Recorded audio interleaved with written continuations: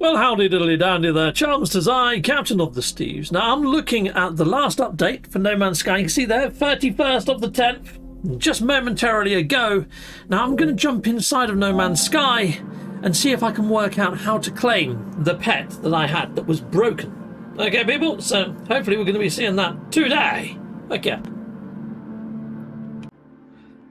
So, Chums, the actual patch notes say that the actual pet will be inside of your roster of pets. Now, my roster of pets, though, is full. Every single one has been petified. Like, yeah! Got loads of pets inside of mine. So, anyway, I need to get rid of a pet, so I'm going to get rid of Air Biscuit. Okay? And hopefully, if I head on over to the Quicksilver Merchant, if you've checked your pet roster and it's not there, go over to the Quicksilver Agent, and hopefully you're going to find your pet egg here been restored to inventory. Here we go. Collect expedition rewards. There it is right there.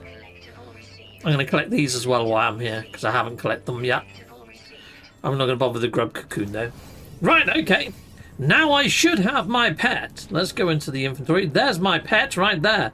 Now before, if you clicked this, it would make the noise, and then your pet would disappear. Boom! There he is! We've got him! Heck yes, we've got him! Lovely! Right, well what I would say though, Hello Games, is as you can see, now my pet roster is completely full. And I'd say more than half are probably reward pets right now. So, we could do with a couple more pet slots. What I would suggest is giving us some sort of menagerie containers that we can put on our freighters or at our bases to house the pets that we don't use so often. So at least if people visit our bases or our freighters, they can see these guys. Oh look, he's coloured his red. Oh, that's funky. Oh, okay. I guess that you can even put them in the old genetic sequencer now and change their colours. I didn't realise you could do that. Well, that's pretty darn snaz. Heck yeah. Cool, yeah. Well, there was a bug about putting them inside of the pet thingy, so I bet a lot of people haven't realised that they can do that. So it looks like that's possible too now, people. Righto. Oh, look, there's another red one there as well. How bizarre. Okay. Okay, fine. Right, anyhow, so I'm going to jump in my ship and my ship, create a little save. But I'm going to jump out of my ship down on planet, because something that people were also moaning about and suggesting was a problem is trying to land this ship on planets. In fact, I was also one of those people that was moaning about said landing of ship. It just keeps saying landing area isn't clear. I think that's because it covers such a large surface area. I had the same problem though with the Starborn Runner when we first got given that. Got it? Okay, let's see if we can land this like first attempt this time. Now this is on PlayStation 5 and I'm doing my testing. I got one more test that I want to do, and that's see if base loading. Oh, there we go. Look, it landed straight away. I think they've fixed it, people. Even though it wasn't in the patch notes, I had a funny feeling they might just fix it anyhow. But there we go. Landed first time. I don't think that was a fluke. But something else I want to check, like I say, is base rendering. So I'm just going to go up to the old Nexus and I'm going to teleport to my Halloween planet. Oh, chums, actually, rather than go to the Nexus, I figured I'd call in my freighter and we'd do it from there.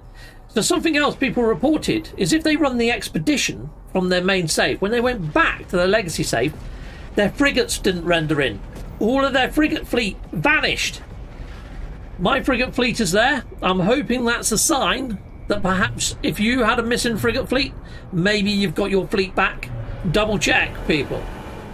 And another thing that was broken is the new head that we got. You couldn't change the colours of it. Oh, you can now. Oh, that looks cool, doesn't it? Oh, that's pretty darn freaking sweet. Heck yes. Okay. Very cool. That looks pretty darn groovy. I might just keep that on for a day. For the rest of today. Yeah, that works. Heck yes. Brilliant.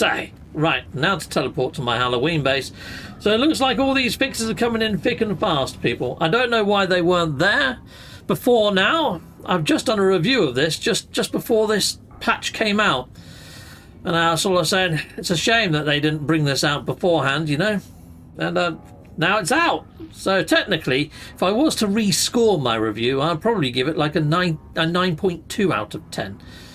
Sweet, if you want to see what I did score it, the video's up there. I guess. Let's go to my planet.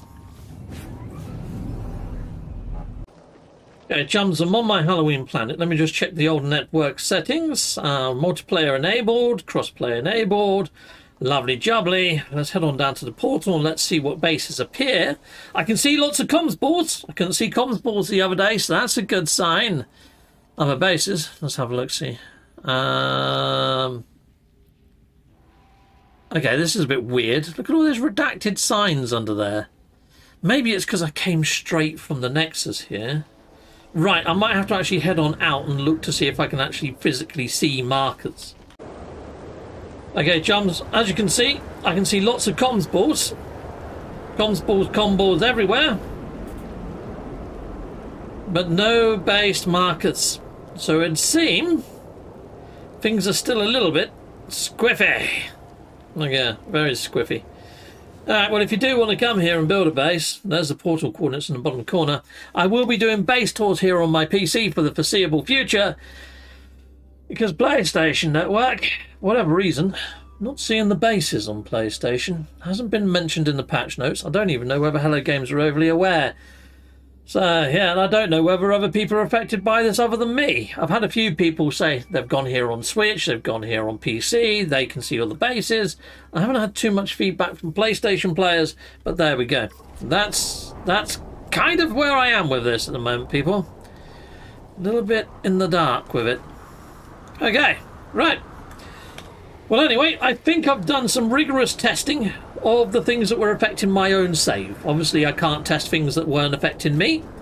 So, hopefully you can sound them in the comments. Let us know if there's any existing bugs, things that haven't been squashed that they said had been squashed. And, yeah, hopefully we can get it reported to the Zendesk and get them re-looked at. But you know what? For me, this has been a bit of a winner-winner chicken dinner. This whole thing with my Halloween planet, though, is frustrating, to say the least. Until next time, goodbye, goodbye, and goodbye again.